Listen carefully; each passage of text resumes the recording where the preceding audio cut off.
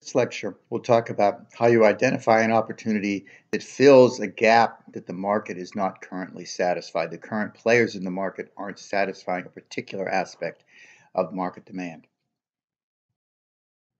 So here's an example of a gap in a marketplace. Tish Shavolo realized that she liked the musician, liked to play guitar in particular. She realized that all of them were kind of built for men, length of arms and the like. So she started Daisy Rock Guitars, which is a company that makes guitars for women and girls. There's a need, wasn't being served appropriately, so therefore you create a business around it. Uh, the increase in interest in women's soccer, another opportunity. Maybe the big companies aren't serving it well. Opportunity again to start a business or to work in a certain area. The market doesn't necessarily react quickly because of some of the conservative elements of existing companies we talked about before.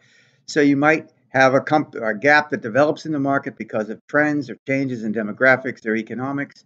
You see a gap, creates a problem for people, you solve that problem. It's really all the same process, but three different ways to look at it. Changes are happening all the time. That creates problems for people because they're trying to use new technologies, but they're not fully developed. So you might want to build something that's associated with that because the bigger companies haven't yet got to that, or their bureaucratic process has slowed them down. They're waiting to see what happens. You jump in, you build a business. This is how opportunities get turned into businesses in the entrepreneurial world.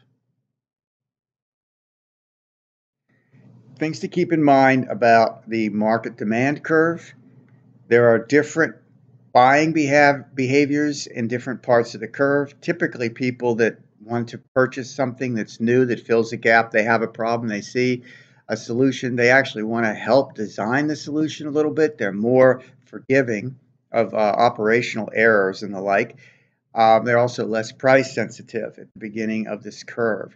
But over time, as more and more people adopt the product and service, they tend to be more comparative, comparing what other people offer of similar products, so the margins come under downward pressure.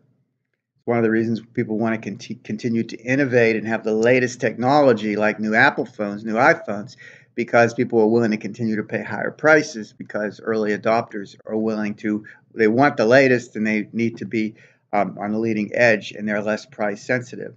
But after a certain period of time, everybody has one. So what do you do next? And that's when you get a more mature marketplace.